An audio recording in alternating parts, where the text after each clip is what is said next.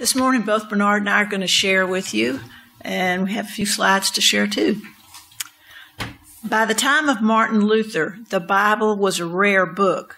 The only Bible available was the corrupt Latin Vulgate version. By the time of the Reformation, true Christianity was almost extinct after the long, dark night of the Dark Ages. The congregations that had been formed by St. Patrick and Columba were virtually non-existent, as were the Waldensians, the Albigensians, the Wycliffes, the Hussites, and the Nestorians. Age-long inquisitions had virtually destroyed the temple of God, and the papacy had her foot firmly planted in the old world and was about to corrupt the entire new world when the Son of God rescued his congregation by raising up a humble miner's son to rebuild the ruined edifice and bring down the man of sin.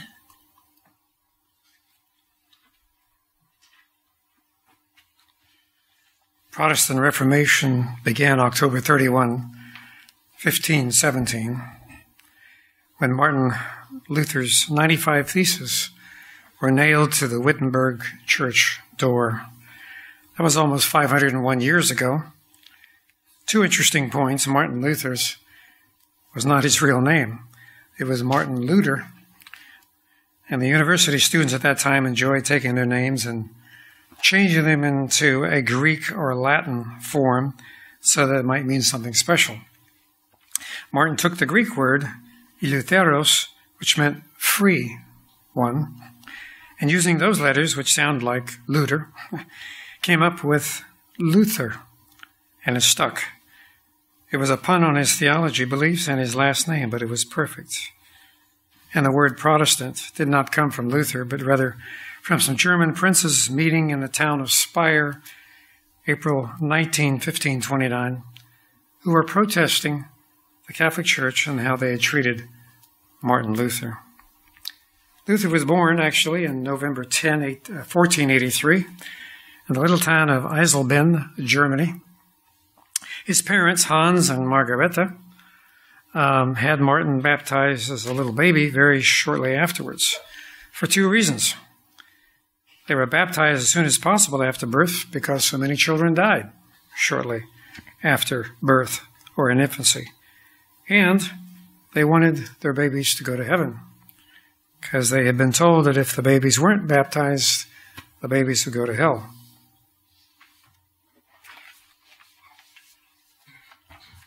Katharina von Bora, known to her friends as Kata, would one day have a profound effect on Martin Luther and the Reformation. The history of her birth is not certain, but thought to be January 29, 1499, which is about 15 to 16 years after Martin's. What's certain is that her mother died when she was only 5, and her father sent her to a Benedictine cloister for education. Her father's new wife did not want a ready-made daughter to take care of. At the age of 9, she was moved to this Cistercian monastery of Marienthrone, which means Mary's throne, in Nimschen, Germany, where 2 of her aunts were already nuns. When she was 16, she took vows as a nun. Words that she used later to describe all her time there were lonely and austere. All she said she ever wanted as a child was to be loved by her mother and father, to be lovingly tucked into bed at night, to be hugged and her fears smoothed, and to have enough to eat. But none of that ever happened. The older nuns had too many little girls that needed their attention. By being at the convent, though, she was given the opportunity to learn and to receive an education. She wanted to be a nurse and to help others.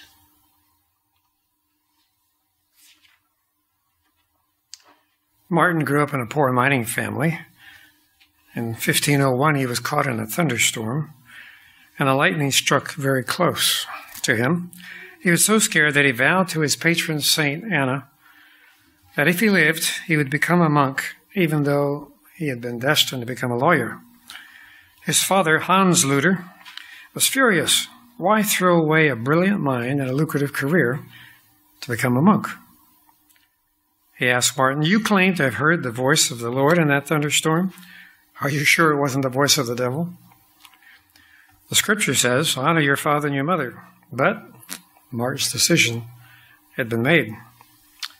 Martin threw a goodbye party for his friends, and the next morning he joined the Augustinian monastery in Erfurt, Germany. Life was hard. He often got up at 1 a.m. in the morning to pray, slept on an iron mattress, walked in the snow, and basically tried to appease the wrath of an angry God. He once said, if there was a monk who would make it to heaven on his monkery, I was that monk. Then came his famous but disappointing pilgrimage to Rome in 1510 to 1511. For a faithful Catholic, this was a trip of a lifetime. But what Martin saw in that city was a city filled with idols, corruption, and monks and priests not living according to the Bible. He went to the famous St. Helen's staircase where Jesus supposedly had walked on the way to Pilate's house prior to the crucifixion. And as he was climbing up on his knees, he suddenly heard a voice like thunder. The just shall live by faith. He sprang to his feet and hastened from that place in shame and horror. But the text never lost its power upon his soul. He also tried confession. Once for 6 hours, went home and realized he had forgotten to confess one sin. So he felt the whole 6 hours was wasted. Still did not feel forgiven. But thankfully, Martin had a good mentor at the monastery, Dr. Johann Staupitz, an older monk who encouraged him to look away from himself and look to Jesus. What changed his life was Scripture. He discovered the Bible. And in fact, apparently, some say it was in a university library. Probably it was a monastery library. And as he looked at this Bible for the first time in his life, he said, oh, that God would give me such a book as this for myself. He had heard portions of the Psalms read. He had heard portions of the Gospels and assumed that that's all there was to the Bible. Didn't know there was a whole book, complete, a Word of God. And he was absolutely in awe. Of course, it was in Latin, but he was extremely well versed in Latin, so it was no problem for him.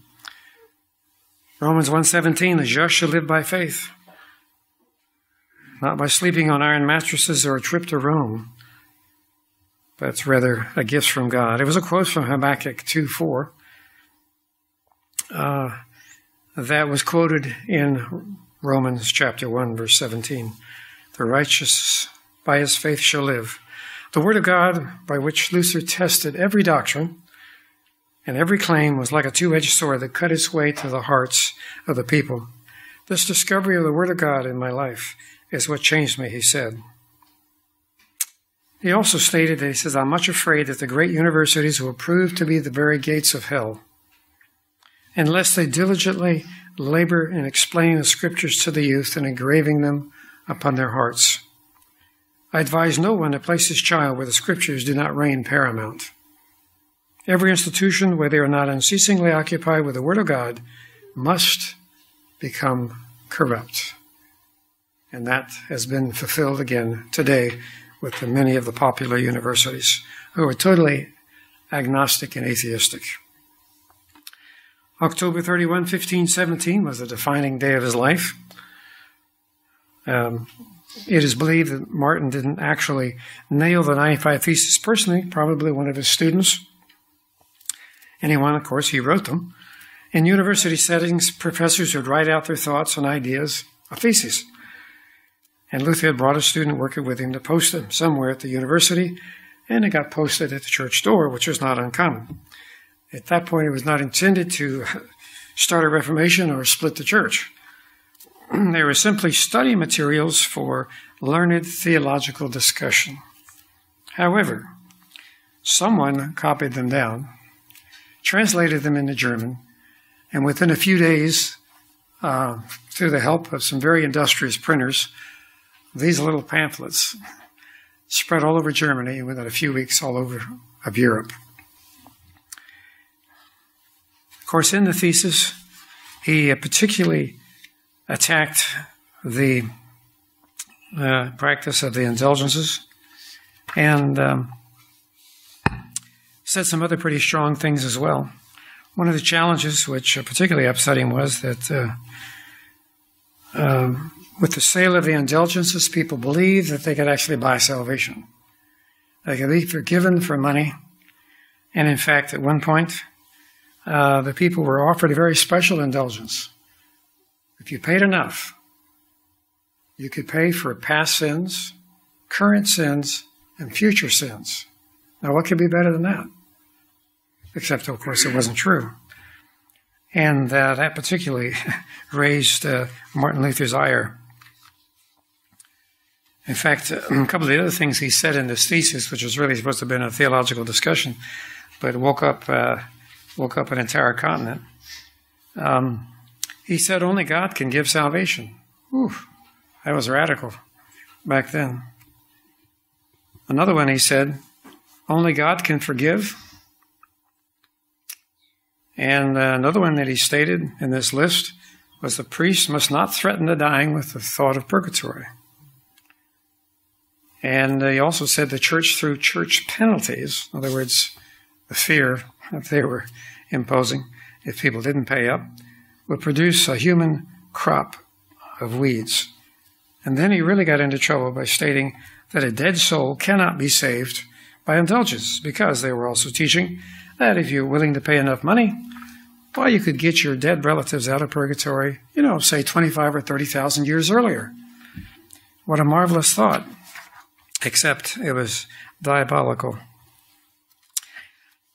The following April, Martin defended his views in the Heidelberg Disputation. Nobody thought about it. He thought it would stop there, but that's when it started. He debated a certain well-known Dr. Eck in Leipzig, Germany, in 1519. And that's when things really got hot. He kept on publishing, teaching, preaching, and the wrong people got a hold of the materials. June 1520, the Pope Leo X said there is a wild boar, of course referring to Luther, in the forest seeking to destroy the church. He issued a bull, which is simply a document of excommunication. Today, people don't think too much about excommunication in many parts of the world, but back then it seemed to be quite serious. Today, people can leave a church or go to another church or not go to church at all. But back then, if you were excommunicated, you were condemned to hell and would never get to heaven. You couldn't go to another church since there was only one official church. You couldn't get buried because there was only one cemetery. And you couldn't even get married or have your kids baptized. So it seemed terribly frightening and terribly serious.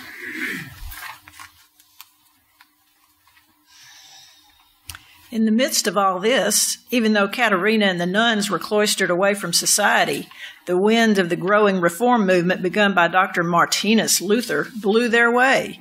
They whispered his name almost reverently.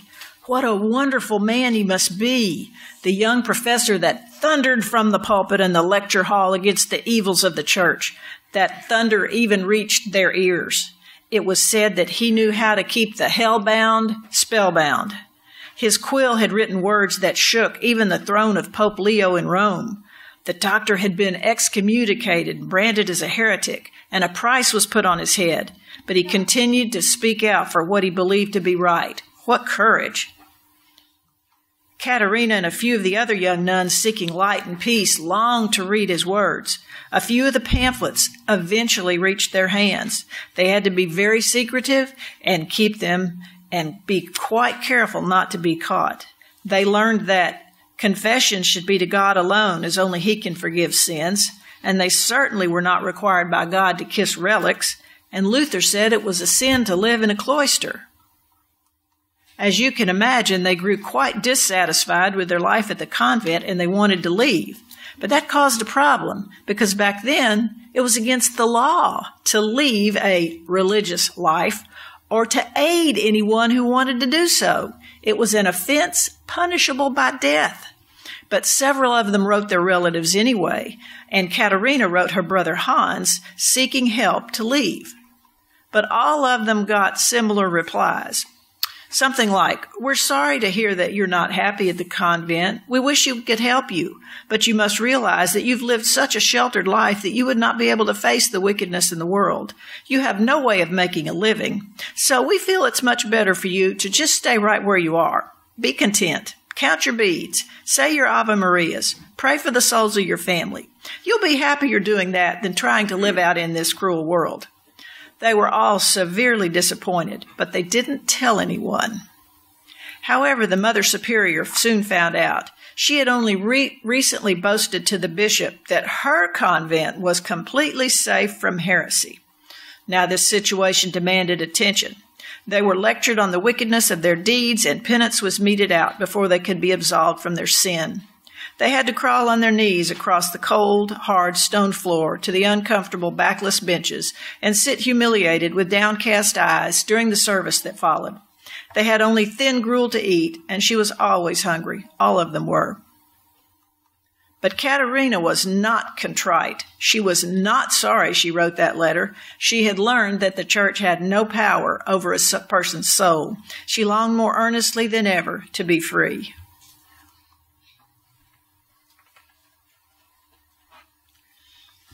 Luther was a bit hot-headed, and so he got together with some of his friends and they burned the Pope's excommunication letter, which of course was kind of like taking your life in your hands. He then wrote a pamphlet on the Babylonian captivity of the church in 1520. He then touched the sacred cow when writing about what was really a sacrament, an action by a priest for a fellow human being in which God's grace could get transferred to that person. The church said there were 7 sacraments. Martin Luther suggested it was only 3. It was felt by the church that he deprived the people of God's grace, and so he was really in trouble at that point. He was ordered by the Pope to come to Rome, but as a German citizen, he had the right to appeal to the state. But Charles V banned Martin, and in the end, it was apparently in sight. He was under an edict that anyone was free to kill him. Luther told Charles that if he fought against God's Reformation, he would lose everything. And later, Charles did lose everything and died a bitter and defeated man. As we said earlier, indulgences really bothered Luther. They're still being used today. It's simply fundraisers with a license to sin. Back then, the money was used to build St. Peter's Cathedral in Rome. Martin wrote, in his thesis actually, that since the Pope was so rich, he should build a cathedral himself. And he also wrote in his thesis that he ought to refund everybody's money that had been paid in personally. Tetzel had been preaching that as soon as the coin in the coffer rings, a soul from purgatory springs. And Martin then wrote a paper entitled, "The Pope is the Real Antichrist." That didn't do anything to win friends and influence people in the Catholic Church. He defended his views at the Diet of Worms. Of course, that was just a great convocation, had nothing to do with food. It was a trap, and all of his writings were brought in, and he was told to recant. But as it was said here, he said, "Unless I'm convinced by the testimony of Holy Scripture, or by evident rational grounds, for I do not trust the Pope or the councils, since it is well known that they have erred and contradicted themselves, I will be bound by the Scripture passages I have quoted. My conscience is captive to the Word of God. I cannot and do not want to recant anything, because it is neither safe nor right to go against conscience. May God help me. Amen." Luther's life was in danger. He knew that he was at risk, but he wanted to preach to the end. In May of 1541, Frederick of Saxony had Luther kidnapped by his friends so that his enemies would not find him. He was put on horseback, and after an all-night ride was taken to Wartburg Castle. Martin, who felt that it was a sin to be indolent, chastised himself for not being able to accomplish very much. But in spite of his thought process, he decided to translate the New Testament into German, and which he did in 11 weeks. Of course, that was totally by hand. The printing press had been invented by Gutenberg not long before, so that the movable type letters on a square with ink could copy pages of the Bible by the thousands instead of writing each one by hand. So his New Testament was widely distributed. That gentleman he just told you about, Frederick the Wise, we found something this week that just really fascinated me about him. He had a dream. I'd never heard this before. He had a famous dream the night before Martin Luther's theses were nailed on the door. We step back a moment out of the domain of history to narrate a dream which the Elector Frederick of Saxony had on the night preceding the memorable day on which Luther affixed his theses to the door of the castle church. The elector told it the next morning, October 31, to his brother, Duke John. The dream is recorded by all the chroniclers of the time. Of its truth there is no doubt, however you choose to interpret it. Here it is. Brother, I must tell you a dream which I had last night, and the meaning of which I should like much to know. It so deeply impressed my mind that I will never forget it, were I to live 1,000 years. For I dreamed it thrice, 3 times, and each time with new circumstances. Having gone to bed last night, fatigued and out of spirits, I fell asleep shortly after my prayer and slept calmly for about 2.5 hours. Then I awoke and continued awake to midnight, all sorts of thoughts passing through my mind. Among other things, I thought how I was supposed to observe the Feast of All Saints. I prayed for the poor souls in purgatory and supplicated God to guide me, my counsels, and my people according to truth. So even though they're in the darkness, they're beginning to come out, and he's wanting truth. I again fell asleep and then dreamed that Almighty God sent me a monk who was a true son of the Apostle Paul. All the saints accompanied him by order of God in order to bear testimony before me and to declare that he did not come to contrive any plot, but all that he did was according to the will of God. They asked me to have the goodness graciously to permit him to write something on the door of the church of the castle of Wittenberg. This I granted through my chancellor. Thereupon the monk went to the church and began to write in such large characters that I could read the writing at Schweinitz, which is 32 miles away. The pen which he used was so large that its end reached as far as Rome, where it pierced the ears of a lion that was crouching there and caused the triple crown upon the head of the Pope to shake. All the cardinals and princes, running hastily up, tried to prevent it from falling. You and I, brother, wished to assist also, and I stretched out my arm. But at this moment I awoke, with my arm in the air, quite amazed, and very much enraged at the monk for not managing his pen better. I recollected myself a little. It is only a dream. I was still half asleep and once more closed my eyes. The dream returned. The lion, still annoyed by the pen, began to roar with all his might, so much so that the whole city of Rome and all the states of the Holy Empire ran to see what the matter was. The Pope requested them to oppose this monk and applied particularly to me on account of his being in my country. I again awoke, repeated the Lord's prayer, entreated God to preserve his holiness, and once more fell asleep. Then I dreamed that all the princes of the empire, and we among them, hastened to Rome and strove one after another to break the pen. But the more we tried, the stiffer it became, sounding as if it had been made of iron. We at length desisted. I then asked the monk where he got this pen and why it was so strong. The pen, he replied, belonged to an old goose of Bohemia 100 years ago. I got it from one of my old schoolmasters. As to its strength, it is owing to the impossibility of depriving it of its pith or marrow, and I am quite astonished at it myself. Suddenly I heard a loud noise. A large number of other pens had sprung out of the long pen of the monk. I awoke a third time, and it was daylight. And for your information, John Huss was the Bohemian reformer. He was the goose. Huss was burned at the stake, but he predicted that within 100 years, a swan would arise that would not be able to burn, and Luther loved to portray himself as that swan.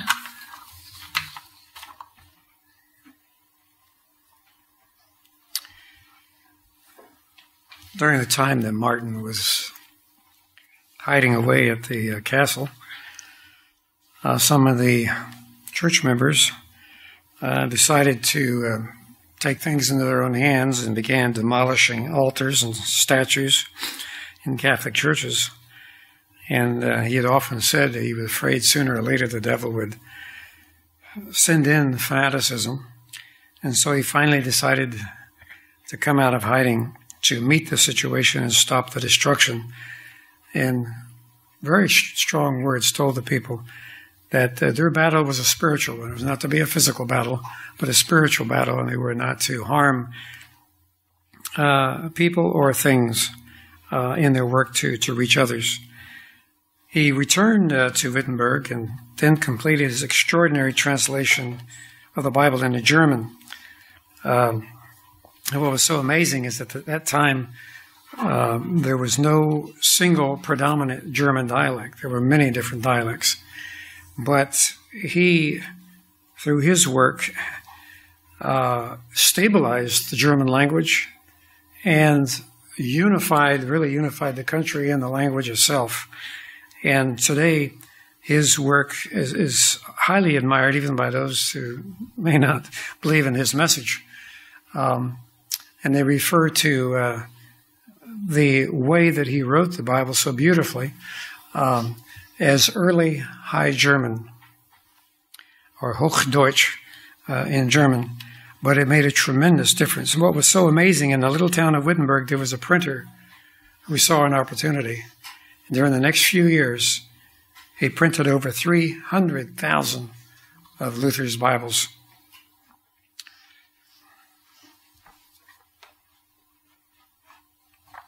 Shortly after the nun's penance, Katharina and her Aunt Lena, the nun, decided they were going to write the great Dr. Luther himself and ask for help to escape.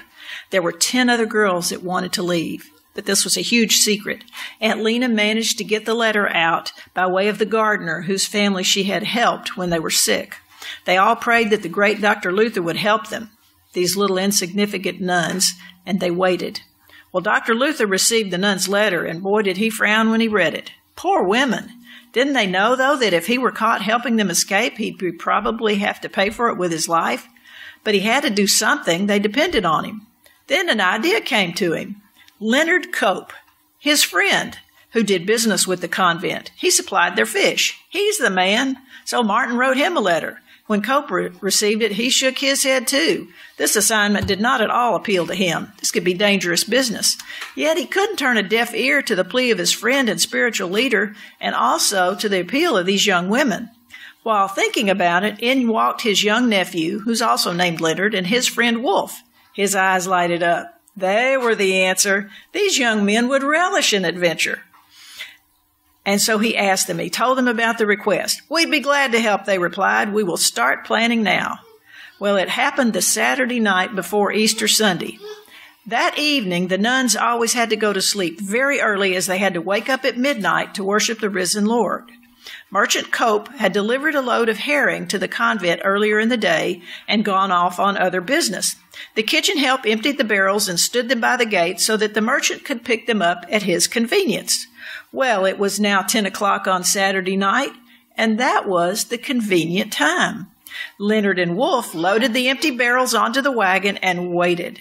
Just then, all 12 of the nuns, who didn't go to sleep early, squeezed through a high, narrow window, slunk next to the wall, and then got out through the iron gate.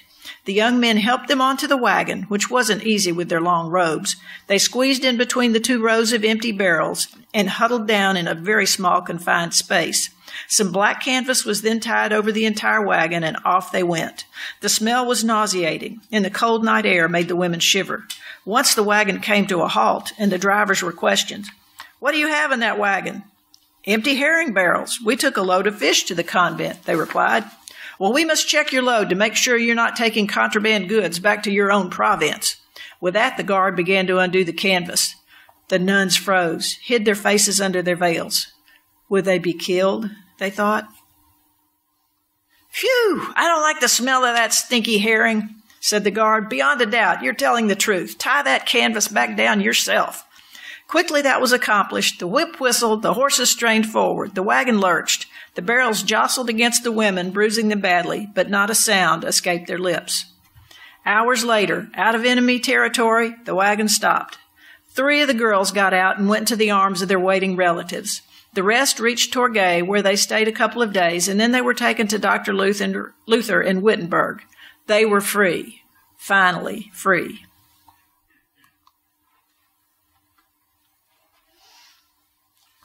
Luther preached in the town church and in the crown church. In Germany, church announcements were made on the same level as the congregation, but the word of God in the pulpit was to be elevated and raised above the level of the people. Luther was not perfect, but God used him in a mighty way, and he was helpful to many. Martin's barber, certain Peter, once asked Luther how to pray. Overnight, Martin wrote a 40-page pamphlet on how to pray. Take the Lord's Prayer, he said, and contemplate it one phrase at a time until you come to an understanding, an enlightenment, and get an apple out of it. You shake the apple tree more, one phrase, one apple at a time, and pray your way through the Scriptures. Husbands were found for all of Katerina's friends. Aunt Lena was older and didn't want to marry, so she went to live and help an older lady. Katerina was the only one left. She was sent then to help Professor Reichenbach and his wife, friends of Luther's. Later, she helped another couple. During those times, she had several suitors, but nothing ever worked out. Dr. Luther tried very hard to find someone suitable for her. He suggested she marry a Caspar Glatz, a very old man. She didn't care for him and apologized, but said she could just not marry him. When friends visited Martin at the Black Cloister, that's what they called his home, they remarked how dirty it was. His clothes were a mess. They said, "You need a wife." He reminded them there was a price on his head. He knew he didn't eat well and that his sheets hadn't been washed in a year, but he was always writing and speaking. He didn't have time for that stuff. About then, he visited his parents, and his father suggested he should practice what he preached. Well, he agreed, not realizing what his father meant. Then his mother said wistfully, "Perhaps my old arms can hold your child before I die." Several times they brought up the subject of marriage, and Martin finally surmised maybe God was trying to tell him something.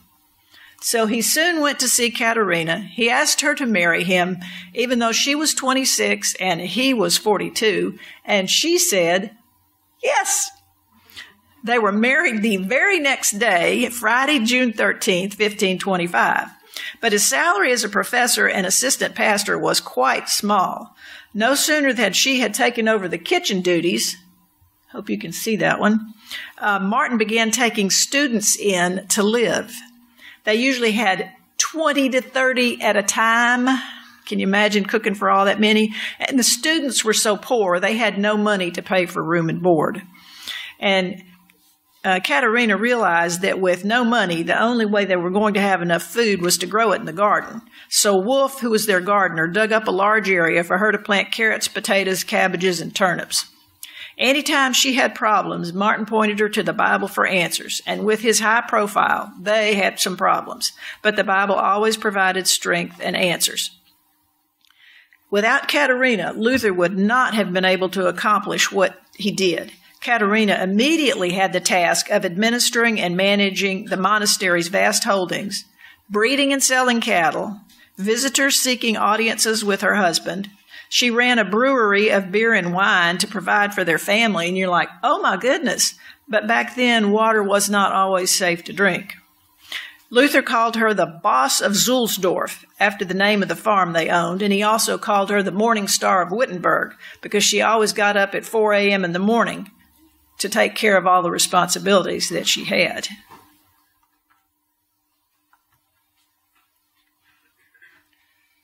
Martin gave a marvelous message of the righteous by faith.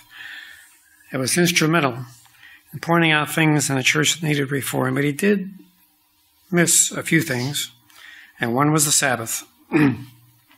He could have introduced the Sabbath to the Christian world 500 years ago, but he missed that opportunity. A man named Karlstadt introduced the Sabbath to Luther. Luther insisted on the Bible being the sole authority for all of his teachings, but the Dr. Eck challenged him on that point, since sola scriptura meant by scriptures alone, or versus the authority of the Roman Church and the Pope.